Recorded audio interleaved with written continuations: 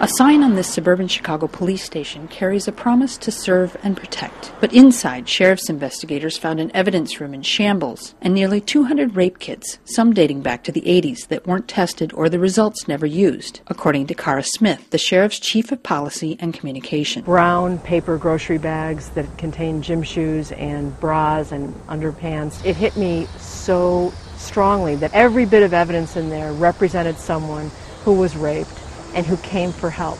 Someone like Rosa Pickett.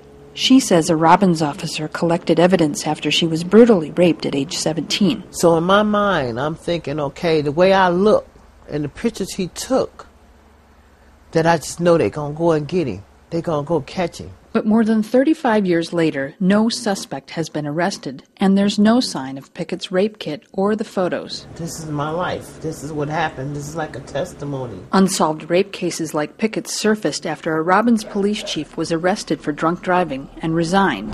This community is so poor, it can only afford a part-time police department. So Smith has been contacting victims, including a young woman who was attacked on this street in 1991. And they tumbled over this guardrail down into the creek down here. DNA from that rape kit matched a convicted burglar, but he can't be arrested now because of the statute of limitations. Imagine how emboldened this violent rapist is.